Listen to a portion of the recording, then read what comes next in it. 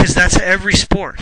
Whether you throw, you got what's called co-activation in biomechanics. You have two opposing forces moving in opposite directions to create speed.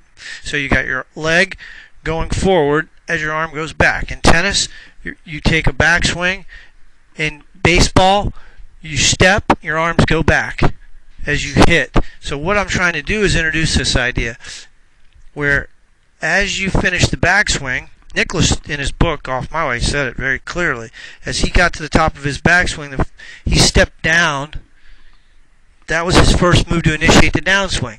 And when he stepped down, that signaled his downswing. Well, I want you to start stepping. I want you to lift the left heel as you go back, and then I want you to start to step down before you finish the backswing. I want you to get that feeling that you're moving your lower half. Now, I want you to do this without a ball a few times.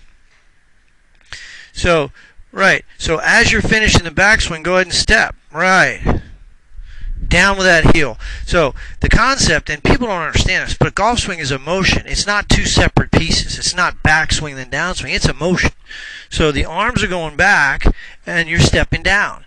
That's something that you're going to have to practice. You don't have to hit balls to do that, but just doing this little exercise where you swing back and yeah, no, you're going to start with it. As you bring the club back, you're going to lift it. Right.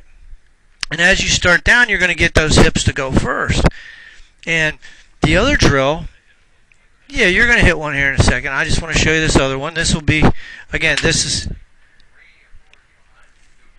I want you to do this one. You're going to start with a ball in front. We're going to do both of these in a second. And you're going to swing and step. So there's a simultaneous movement from your front foot as your arm swings back.